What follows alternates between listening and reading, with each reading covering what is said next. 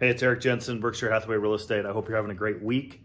Today is the 2nd of December. I can't believe it's the end of 22. Time flies. It's been one hell of a ride this year in real estate, and we're just all trying to adjust. We think the first quarter into the second quarter is going to be a lot better as far as interest rates, loan interest rates, and people normalizing to the new normal. As far as what your home's actually worth today, it's going to take a little longer to sell. You're not going to have people lined up at the door in a lot of cases. However, and I say this all the time, if you bought your home at least 2 years ago and you haven't taken out, cash out refis or home equity line of credits, then you still have a lot of equity compared to what you bought it for. So that's the good news, and we'll see what loan rates do. I wanted to check in today on Salt Lake County stats. Last year at this time, there were about only 740 active listings in Salt Lake County. Today, that's up 200%.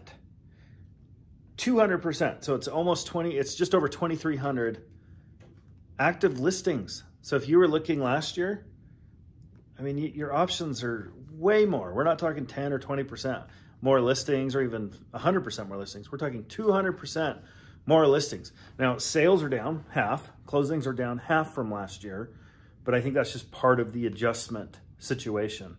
And then more and more people are taking their homes off the market right now. And I think that's just, again, people accepting the new normal. And I think first and second quarter, we'll start to see closings go up, listing count maybe come down a little bit. But if you've had any thoughts of buying or selling, reach out to me. I'd love to go over your options.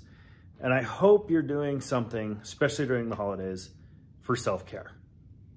Sort of like a routine.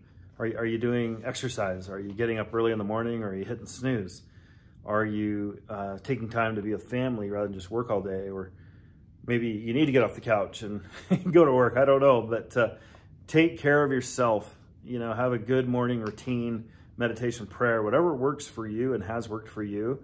If you've gotten away from that and you're wondering why you don't feel great, it's because, at least for me, we forget the simple things, the small, simple things that make all the difference. So anyway, I hope you have a great week, and I love that you're watching my video today, and we'll have Allie on here next week.